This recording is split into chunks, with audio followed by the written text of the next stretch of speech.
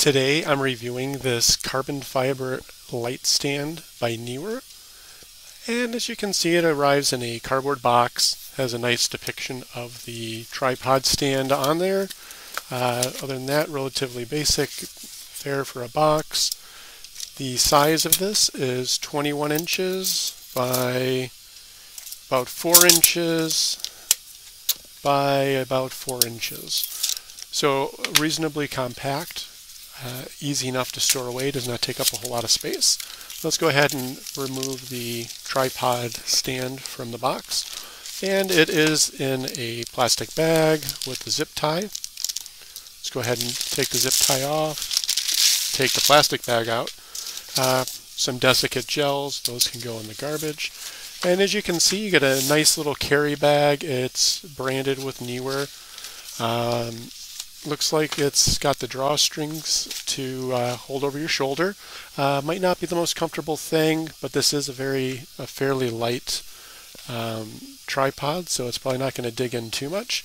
But there's no padding or anything here. Not a big deal. One of these little spring-loaded speed tighteners, I'm not sure what you'd call these, to keep these laces drawn tight. I'm going to go ahead and loosen these and remove the light stand from the carrying bag. Set that to the side. And another final plastic bag here, which we will remove, and this can go away as well. And we're going to pull out the actual light stand. There's a couple more desiccant packets here. Again, we don't need to keep those. I really like the design cues from the carbon fiber here. It's very sharp looking. And the tripod itself can be used like this for the lowest setting. And I believe at this point you're about 19.5 inches up. And then you can just go ahead and open this up.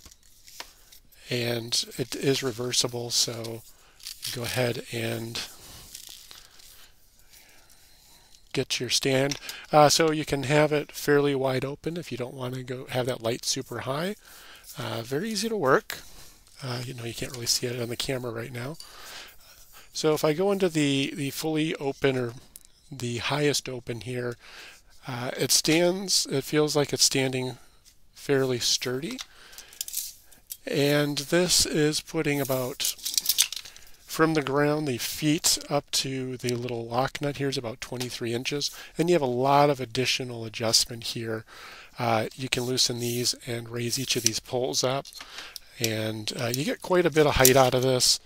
You got about 14 inches on the smallest one. And these can all individually be locked or loosened.